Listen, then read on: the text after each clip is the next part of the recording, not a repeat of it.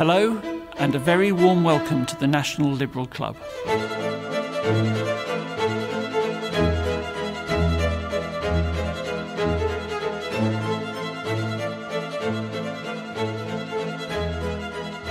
We were founded in 1882, and 130 years later we're still here in this beautiful clubhouse on the banks of the River Thames next to Charing Cross and Embankment tube stations.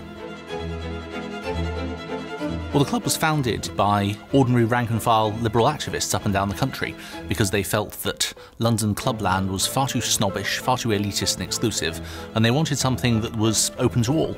And that idea is really just as relevant now as it always has been. It is first and foremost a social club, but it plays a real part in the political and intellectual life of the country. The National Liberal Club is a really special club, A, because it was the first club in history that I know of that allowed women to come in. And secondly, it's a club that welcomes diversity both in theory and in practice.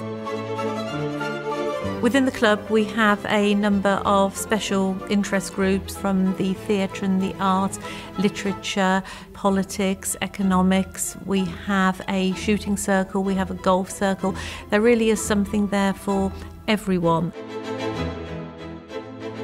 The club has lots of really quite unusual architectural features. It was built by Alfred Waterhouse, who was one of the most original and creative architects of the Victorian age. Well known for things like Manchester Town Hall and a Natural History Museum. The club is actually the first ever steel-framed building in Europe. You have a huge amount of use of faience tile work, decorative tile work, which is really meant to represent the sort of manufacturing tradition that was the liberal base in the 19th century. Here at the National Liberal Club, we open space for any kind of event, starting from small business meetings to larger scale events such as classical music concerts or beautiful wedding days. We also welcome various business conferences, birthday parties, also barbecues on our terrace. The Lady Violet Room is a perfect space for small intimate events such as private dinners, birthday parties or smaller business events. Obviously, there have been a huge number of well-known political members over the years, just about every liberal politician you can think of in Britain, including our first President Gladstone. Interesting are some of our literary members as well.